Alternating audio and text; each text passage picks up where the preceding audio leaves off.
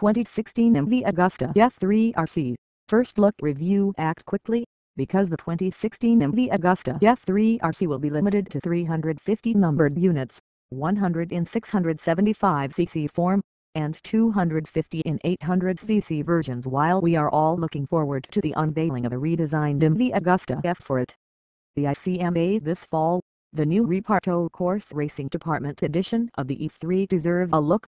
Although the F3 RC mainly is a graphics effort, it's totally inspired by the bikes that fought for the World Supersport title until Friday, September 18, the date that MV Agusta's top rider, Jules Cluzel, crashed during free practice a race and suffered physical damages that put him out of contention for the rest of the season.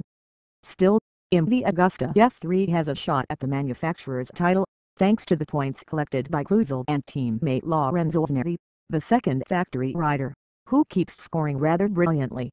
Racing Aid.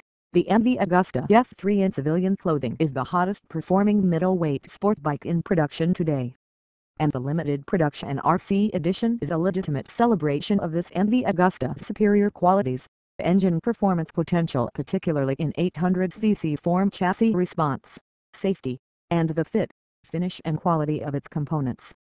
The graphics accurately duplicate those of factory racers, and they include the AMG logo and the signatures of both Cluzel and Neri.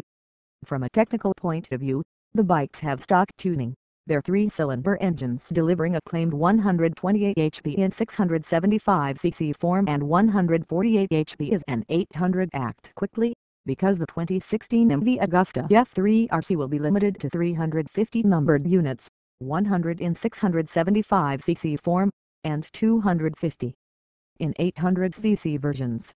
They go on sale in Italy, priced at €16,600 and €17,210, respectively.